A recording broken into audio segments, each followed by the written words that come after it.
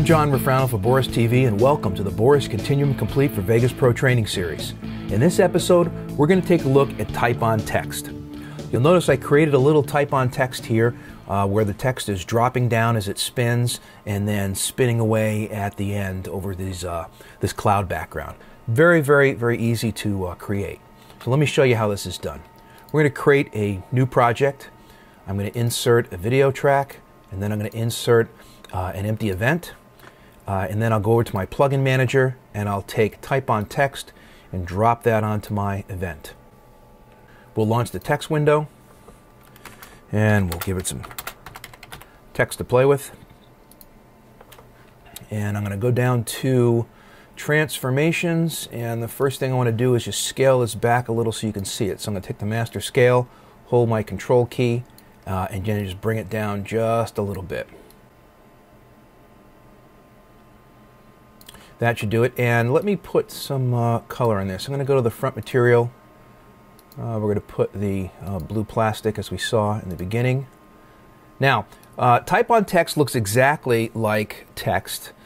The text plugin from BCC7. You've got the render parameters, extrusion, lights, front materials, side materials, transforms. Everything is the same except these two new sections, Type On Reveal and Type Off Remove. And they are identical. So we're going to take a look at the first one. In order to enable them, you click the checkbox that says Do Reveal Effect, and that will enable the Type On Reveal. And then let's open this up and see what we have.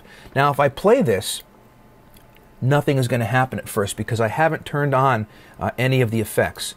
So let's do one that's kind of obvious here, and we'll use the fade. I'm going to set the fade down to 0 and then play, and you'll notice that one at a time the text fades onto the screen. So that's the first thing you could do. You can add a fade to this text. One of the other things you can do is master scale. And by the way, I'm just double clicking to reset these parameters to their original values. I'm going to take the master scale. Again, I'll scale that all the way back, or maybe we can see it on the screen, and then you can see them scaling up. Now, this is a good time to show you what the reveal time and the overlap do. So the reveal time is how long it takes for these to actually be revealed. We can make these shorter. I'll make this very short, and you'll see that this will happen more rapidly, right? They're just kind of slamming onto the screen really quick. Or I can make it longer, and they will take longer to reveal themselves, right? To do whatever it is you want the TypeOn Text to do. The other is the overlap. Set to 100, each text element will go individually. So it'll wait. So this one will, the Y waits for the P and the T waits for the Y. Each one is waiting for the next one. If I say they can overlap, by increasing the overlap, you'll notice that many more will start, kind of like a cascade effect, right? And so you might want to have them not wait for each other, but rather all come on the screen rather quickly. And so that's what the overlap does. So between reveal time and overlap, you can control how fast they're going to be revealed onto the screen. Okay, let's double click master scale, get that back. Then you've got scale X and Y. So you can make them thinner or fatter.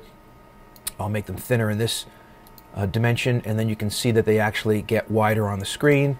If I was to do the same thing with scale Y, they would start very thin, and then they would bounce up and get bigger. Okay, then you can also do the same thing with rotate. So here, rotate on the X is going to rotate down on the X-axis. So let's do a -90 to lie it on its back, and then when we play it, you'll notice each one rotates up, right, to the current position. You could do the same thing with rotate Y. Make that a -90. Now they're all facing sideways. And then they reveal themselves as they turn to the front. And the same thing is going to happen with the Z, which kind of spins them on their sides. So we'll do a -90 there. They'll all be lying on their sides.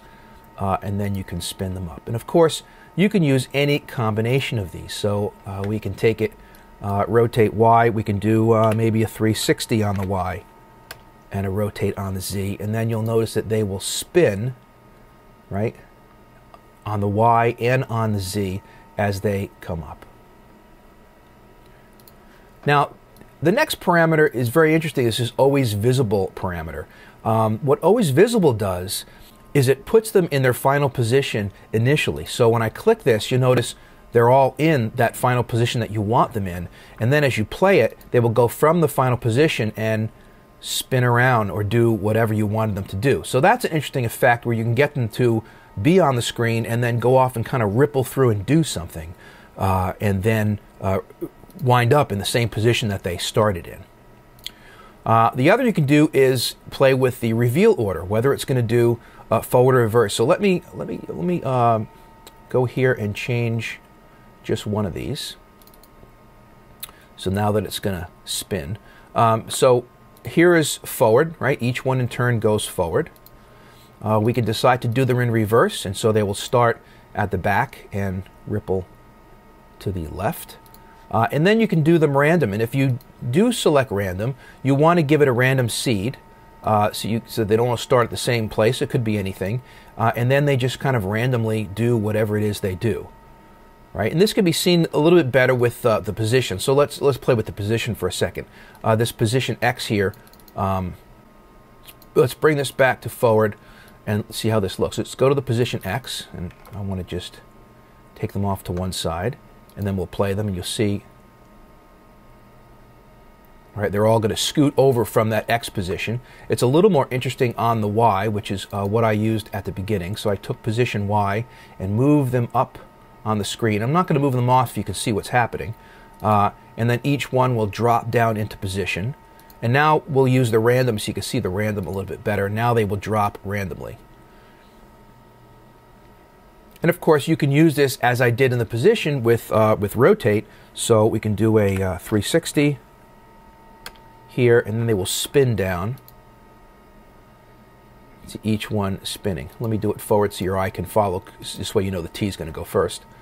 And so each one kind of spins down into place. And so the Z will do the same as it rotates around the Z. We can move them back in space on the Z, or we can move them forward in space on the Z, and then they will do the same thing. They will come up on the Z, right, and move into space. Now, those are all the parameters. The type off remove is the same set of parameters. So let's just enable that, and we'll see they're all the same. Remove time, overlap, fade, scaling, all of that. So then you can decide, I'll position the cursor in the middle here. We have the effect on, and maybe I want them to drop straight down off the screen as the type off. And what I would do is go to position Y, and I would make the position Y lower. And then we will play it, and you'll see that they will stay on the screen, and then they'll all drop off the screen one at a time on the position Y. And so using the type on and the type off, you can control how this text comes on the screen and exits the screen. A lot of interesting things that you can do with this. So that wraps it up. Hopefully you now understand TypeOn Text a little bit better. If you need more information, drop by BorisFX.com. This is John Rafrano for Boris TV. Until next time, thanks for watching.